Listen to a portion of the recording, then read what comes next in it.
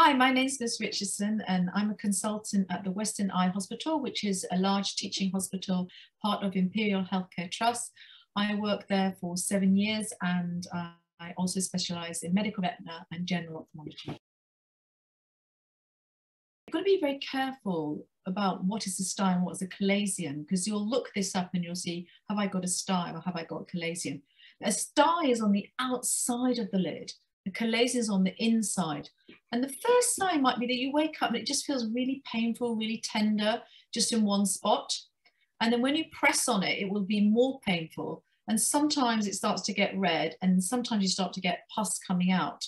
So does it really matter whether it's a stye or a chalazion? Yes, it probably does, because the styes are more likely just to clear up on their own with time, they'll just burst, whereas the chalazion can lead to a lump that stays there for quite some time.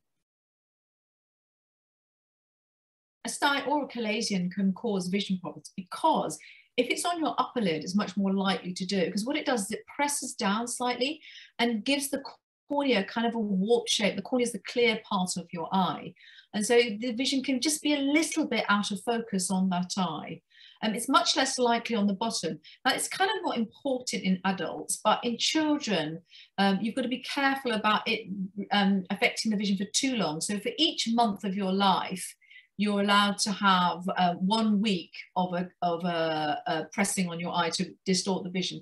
Again, as a mother, don't get concerned about it, because even so, there's things we can do. And when the stye is removed or the chalazion is removed, the vision will come back to normal. Styes actually and chalazions can actually be brought on by stress. Now, why do we think this happens? Probably because when we're stressed, there's things that happen. First of all, we might start crying more, we might start rubbing our eyes, we're not getting enough sleep. And when that happens, the eyelids, which produce this kind of an oil, instead of producing an oil, they produce a wax, and that gets stuck at the orifice of the gland. And so therefore it then forms the stye or the chalazion. And probably there's also hormonal things in us, our cortisol levels go up.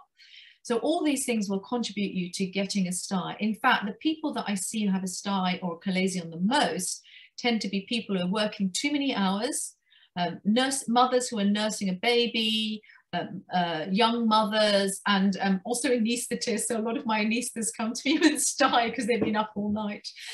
So your eyes are drying out. So in general, it is definitely stress related.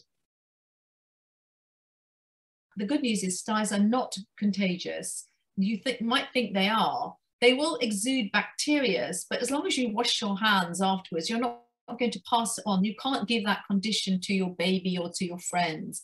It's not the case. It's like you wouldn't give them a spot. It's exactly the same as a spot, except for it's in your eyelid.